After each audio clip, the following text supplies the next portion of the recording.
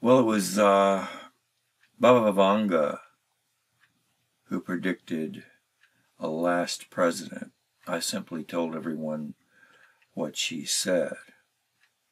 I said Trump will be gone when Kali Yuga is gone. But Trump's not gone. Even though Biden is president, don't forget, Trump still has deranged power 6 times its usual amount in his 10th house of power in the world. The Ravana configuration, that didn't disappear. So with all this Ravana power, why would he suddenly become powerless just because he lost his job?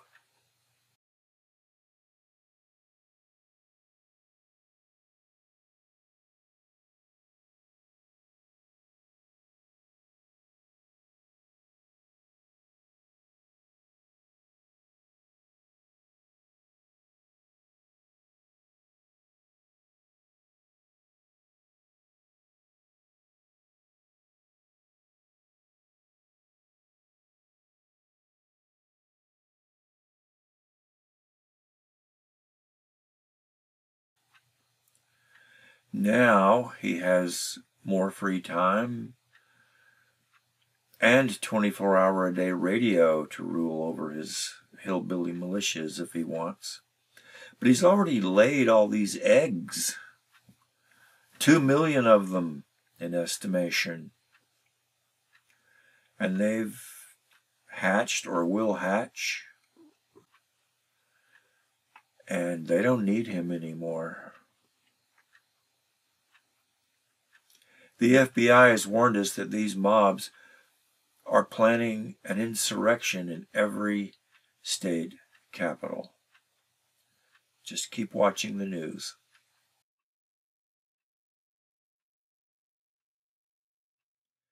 Here's a quote from Maharishi. The world has witnessed the rise and fall of monarchies, the rise and fall of dictatorships, the rise and fall of feudalism, and now witness the fall of democracy. The river of time flows, the theme of evolution of life continues, sweeping away with it all that does not blossom into perfection. That includes democracy. Now, with the fall of all man-made systems of administration, a new quality of administration is dawning based on the administration of nature's government. Perfect, eternal, and true for all time. That's enlightenment. Maharishi warned us. This phase transition will bring more than some minor political problem. It will bring mass destruction and big earthquakes. A shaking, he called it. And he said, all kings shall fall. Democracy will fall, never to rise again. It is damned. A new kind of government is coming. Enlightenment for all. He knew what is about to happen to the world, as did Krishna, as did Charlie Lutz. And only 1 out of 8 will survive what is coming. The exact date for Satyug can only be a little vague because it depends on world consciousness. But it will be within the 2021 to 2025 period. The exact time for its arrival is up to us. In other words, how many will listen to the message and experience their self as unbounded twice a day to speed up the coming of Satyug? And when it comes, you realize you could have created it at any time. You can be happy now. Meanwhile, There's an epidemic of insanity taking over. And I've got a whole video coming up devoted to why it's rising. And that'll come in about a week. That will be public on YouTube. I have one more planned for Patreon. My friends were normal. Now, ever since Trump began to run for office way back when, something dark inside of them exposed itself. Charlie Lutz said that in 1975, that everyone is sitting on the fence regarding the spiritual life. But as the dark age ends, they'll jump off that fence and be on one side or the other. That's what is happening. A deeper part of their soul is being revealed.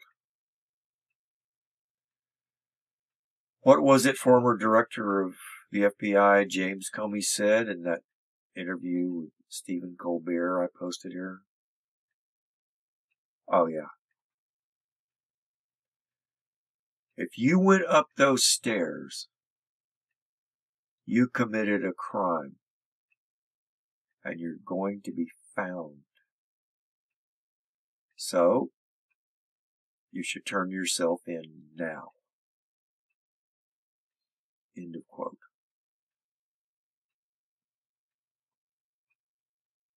It ain't over for the rioters, or for us. We have to deal with them. They think they got away with misdemeanor trespass and littering. But there's more coming. Multiple felonies.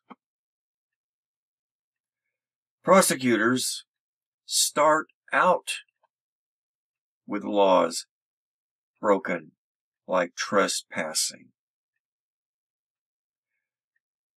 Then they slap something else on later. They have 30 days after that first arrest to slap on a felony charge.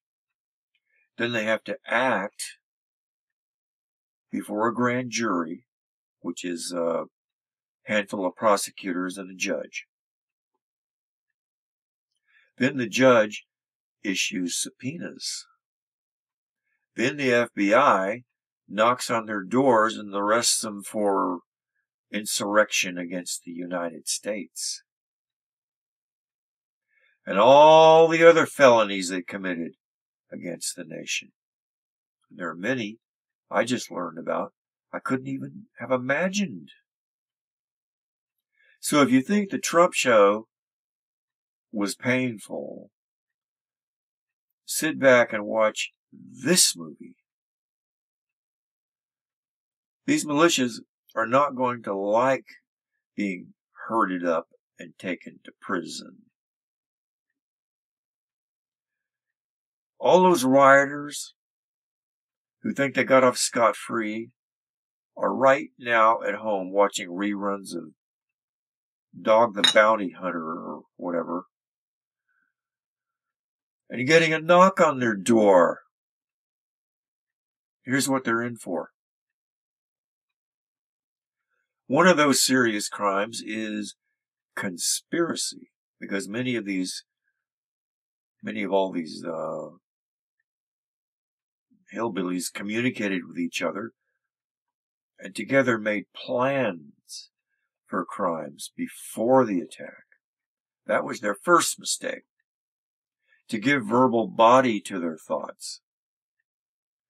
Have you ever noticed that former friends of yours were not only crazy enough to support Trump or can learn these new conspiracy theories, but they were crazy enough to admit it to you that they support Trump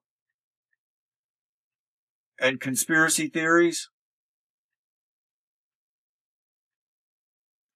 You would think they would keep their new discovery to themselves. But no, They tell the whole world, as if they assume everyone thinks the way they think, or that they can convince you that Trump is the greatest president of all time, and that we have to overthrow the government. They tell the whole world about the crimes they're going to commit, and then go maskless in the riot on the Capitol in front of video cameras and get themselves on video telling journalists they came for a revolution to kill Nancy Pelosi and Mike Pence and make a gallows on the Capitol lawn. By the way, they can also be charged for coordinating their attack during the attack. You don't even have to complete the plans to commit a crime. Like just trying to hunt down Pence and Pelosi, who were there counting the electoral votes until 4 a.m., having to stay late because of threats to their lives. The penalties for conspiring and failing are the same as for committing the crime. Biden is not going to heal anything. Jupiter, representing the United States, is in a very bad place for the next year. Rahu and Ketu are also wreaking havoc on the 6th and 12th houses of the United States. That's civil war and endings, 6th and 12th houses. All those who rioted are going to prison, and yet they keep making plans for another overthrow of the government. This is mass insanity mixed with mass stupidity. That's a bad combination.